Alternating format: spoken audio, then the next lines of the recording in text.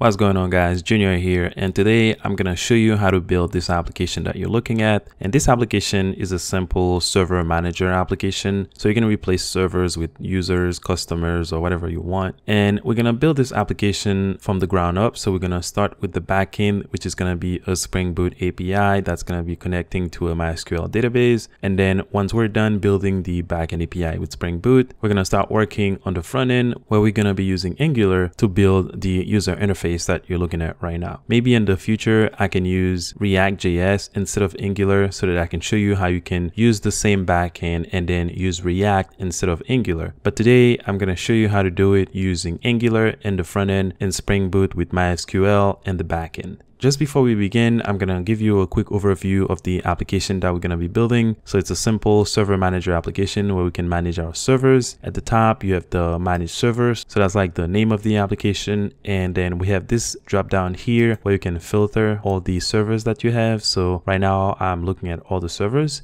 and I can also filter by server up.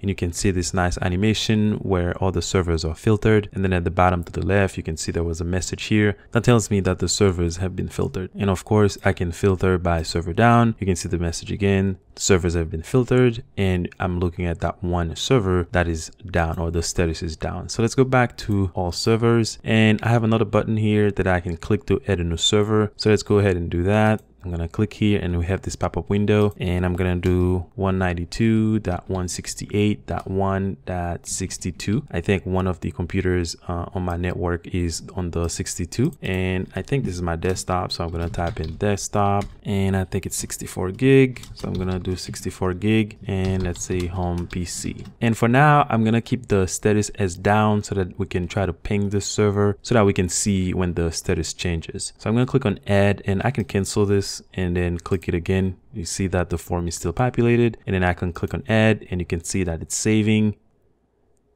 All right, so the server has been added. You can see it at the top here, and the status is server down. So I can click on this ping here so that I can ping the server. And what this is going to do is it's going to try to open a connection to the server and determine if the server is up and running, or if the server is down, or if the server is shut down. So I'm going to go ahead and click on this button and let this go.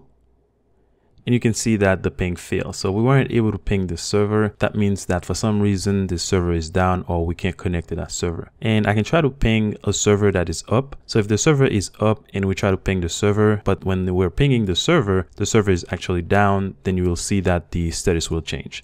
So let's try this one, because I don't think I have this 21 on my network. So I'm going to go ahead and click on ping and let this go.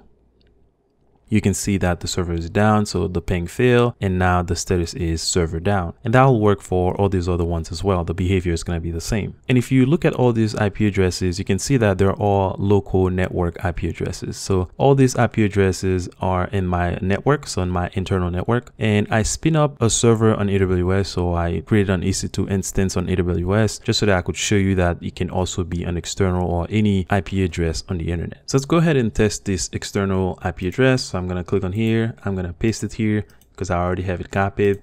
And then I'm going to say AWS instance. And I think this is 32 gig. And this is a web server. So I set it up as a web server. So I'm going to do web server. And then I'm going to keep the status down. So I can change the status to be up as well. But I'm going to keep it down just so I can show you that I can ping the server and the status is going to change. So I'm going to click on add so that we can save the server. All right, so this is the AWS instance that I have running in AWS.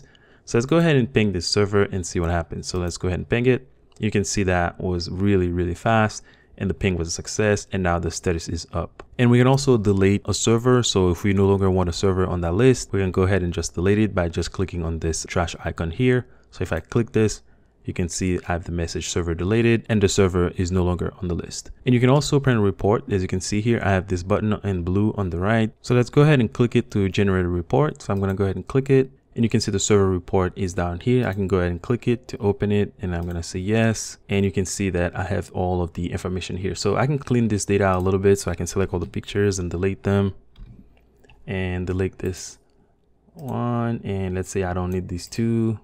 Delete, and then I can put the borders, and I can make this a little bigger. You can see that we have all of the servers, the IP address, the name, the memory, and the current status at the time when we print out the report. So this application has some functionalities, and if you build this application from the ground up, so you build the backend and you build the front end, it's going to give you a very good idea on how these technologies work. When you have Spring Boot in the backend that's communicating with a MySQL server, and then you have Angular in the front end where you're doing all these things with the UI, when you're using Angular services to make HTTP requests, and then you're manipulating the data, you're manipulating the UI and all that. We have a lot to cover, so let's go ahead and get started.